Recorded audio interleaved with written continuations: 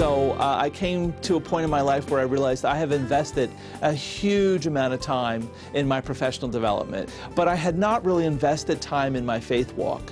And my relationship with God and with Christ is important to me. And it struck me that that was perhaps upside down. I grew up evangelical. My husband and I converted in 1996.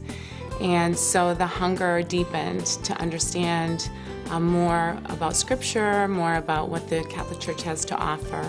I've always had an interest in adult catechesis, and I had been a volunteer adult catechist periodically throughout my career. One of the things that I would like to do is serve as a director of faith formation. I'm a deacon in the Archdiocese of Seattle. My pastor had asked me to help him with adult education, and I wondered, could I do this?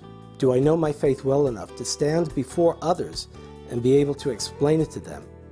Before I came to CDU, I have a master's degree already, and I could say unequivocally that CDU is absolutely the best, one of the best educational experiences that I've ever been personally involved in. The one thing that's really nice about using Catholic Distance University is that I can utilize their resources when it's most convenient to me. As a busy mother with a very active lifestyle, I can go online when it works best for me.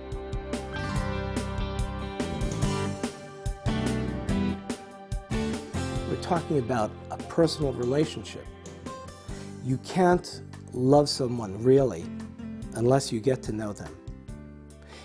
And what you really are looking for is the truth about that person. I must admit, probably the most transformational part of my faith walk through the CDU experience was reading all of the documents from Vatican II. That there's a universal call to holiness. Everybody has a role, and we embrace that role, and we all have a contribution. And I would hope that the bishops of our country will be able to see that CDU is a tool that they can access for the formation of not only their deacons, but also their catechists and other religious teachers. Delivering truth with the fullness of love is what Jesus did for us. And so I think CDU really equips you to be able to do that. You see God's great love in His truth. I do think that it's something that dioceses should look at very seriously. I believe every catechist should really utilize this source. It's invaluable. So when you engage a curriculum like CDU's and you just let it work on you, even as you're working on it, you'd be surprised. There's a different person looking at you in the mirror than when you started. That's a powerful evangelizing tool.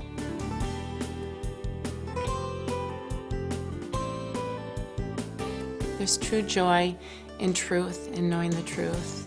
The responsibility that you have as an individual to share that truth with other people. It's beautiful and it's contagious. As you reach out as a catechist, even to young children, God opens doors for you to reach out to their families too. Knowledge is given to be shared. And I think that when we can share the truth with others, then we experience a deep and abiding joy, a joy for ourselves and a joy for them.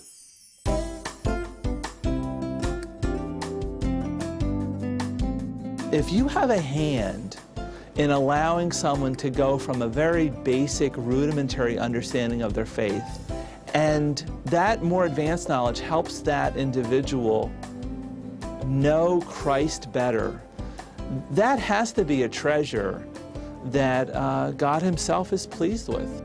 If you're interested in Catholic education, you have to first educate the educators.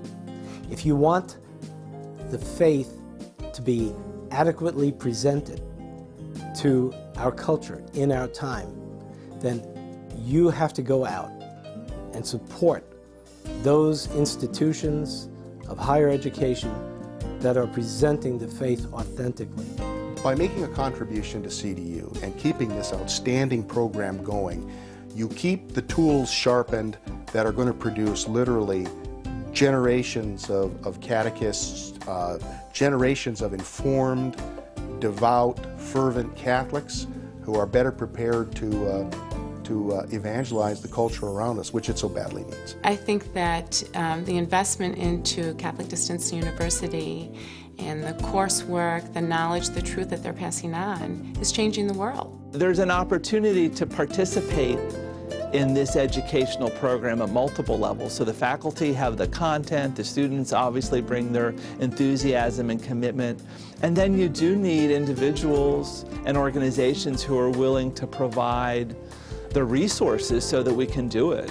It will go on forever and ever as you give that gift to your children and they pass it on to their children and their children. And so it really is an investment. It's an internal investment.